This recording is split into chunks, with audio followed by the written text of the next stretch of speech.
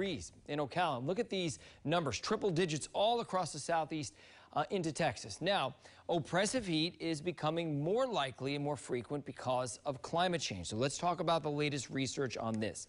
A once in a 50-year heat wave back in 1900, so something you might expect to happen once every 50 years back then, is now 5 times more likely than it was in 1900.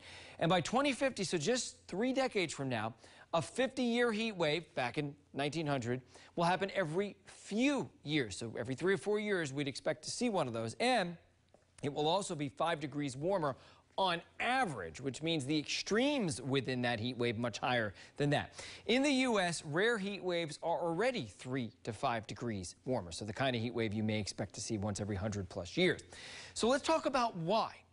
Small changes in average temperatures mean big changes in extremes. So this is an average temperature distribution, so kind of the average. Cold on this side and extreme heat on that side. Notice how small that sliver is right there. Keep your eye on that, because as our average climate shifts, look how much more of this temperature distribution is in extreme heat. And that's why we see such big changes in extreme heat when we see temperatures on average increase. You can see in summers across the United States, temperatures have gone up about 2 to 4 degrees on average across all the United States since 1970. Here in the Tampa Bay area, that means a lot more days above average. Used to be about 15 in 1970, and now that is up to about 50. So it's a huge change in just about 50 years or so.